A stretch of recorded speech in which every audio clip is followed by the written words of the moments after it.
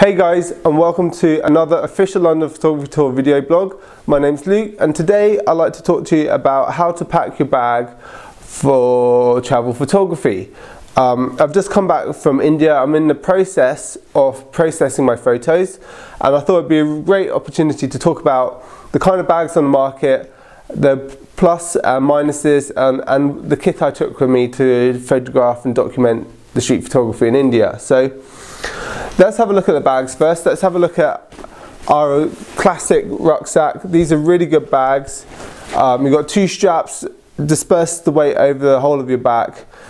You have put all your gear down in here. You've got loads of space to stick big lenses, big cameras in. The downside with these bags is that you have to take the bag off to take your kit out, which is quite frustrating. It slows you right down.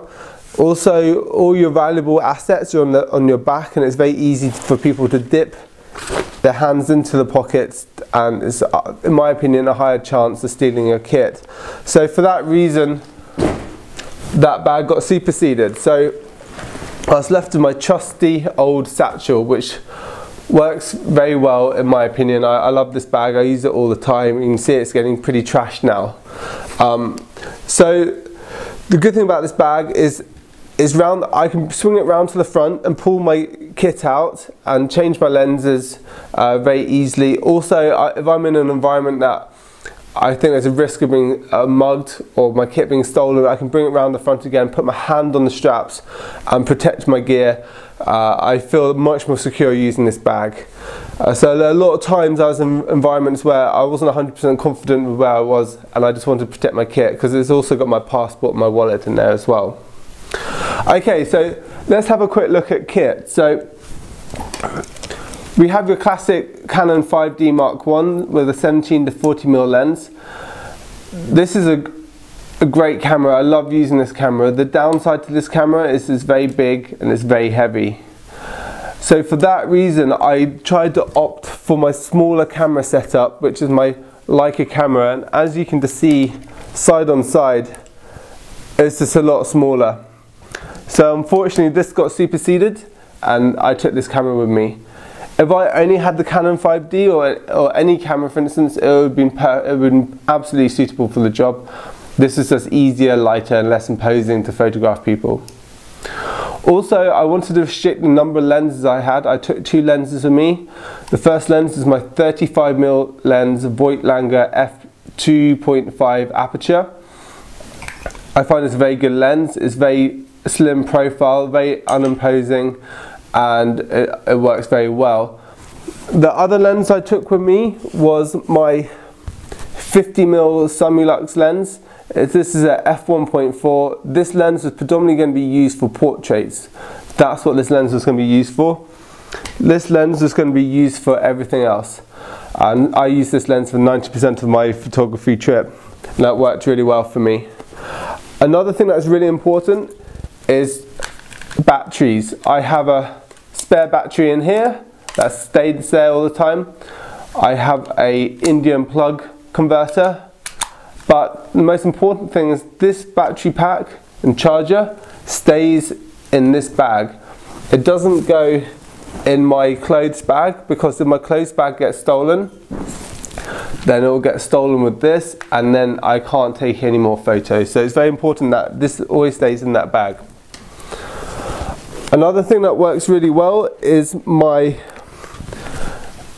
brush to clean my lens, and also I've got a pad on this side here. That works really well. It's quite dusty in India, so cleaning your kit is quite important. I also packed my sunglasses in here.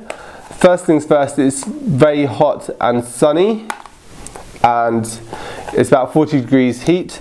But also what I found useful is a lens cleaning kit. I can use that to clean my sunglasses, but more importantly, to clean my lenses as well. So I had two ways of cleaning my lenses.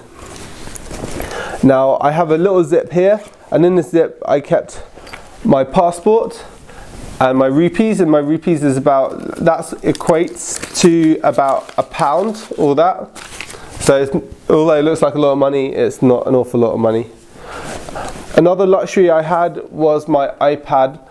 I had my books on here, I had my music on here, and also if I got free Wi-Fi, which you could in a lot of the hotels and hostels, I could then plan my next part of my trip. So this is, although it's a luxury, it's really useful.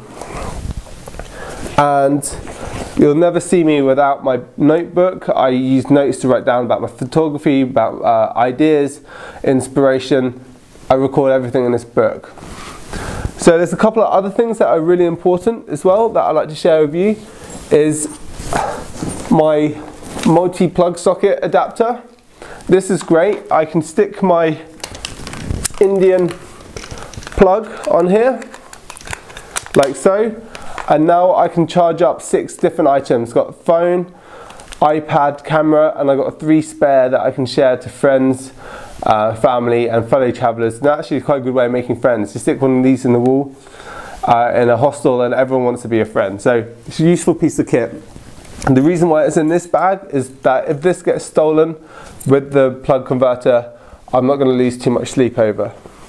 Another really good top tip, which is nothing related to photography but I think it's really cool, is if you Google military clothes folding onto YouTube, you'll get a whole host of videos on how to pack your clothes like the military. And the military do everything very efficiently, and this is how they pack their clothes. And I packed all my clothes like that, and I saved a whole load of space.